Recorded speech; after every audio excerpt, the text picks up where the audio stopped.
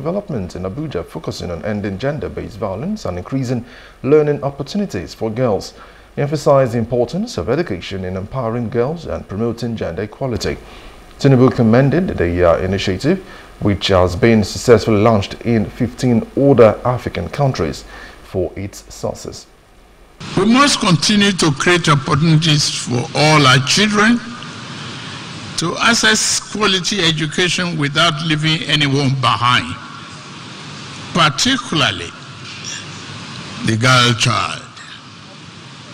We must engender a society where everyone has the same opportunities, regardless of who they are, because doing that leads to a stronger and more peaceful and developed society for all of us. It is noteworthy that the launch of this campaign in Nigeria coincides with the reintroduction of the alternative high school for girls, championed by the First Lady.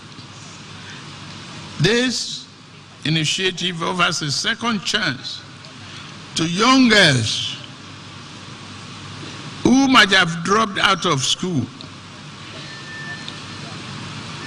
to be able to further their education and fulfill their dreams and aspirations and become a very important contributor to the development of our nation. Over at Nigeria's First Lady Oluremi Tinubu has urged all stakeholders to continue the campaign to empower girls and promote gender equality. What type of these schools are equipped with creche facilities, ICT centers, vocational centers, and qualified academic and non-academic staff members. Such schools, when built by the federal government, are transferred to the state government for day-to-day running and maintenance.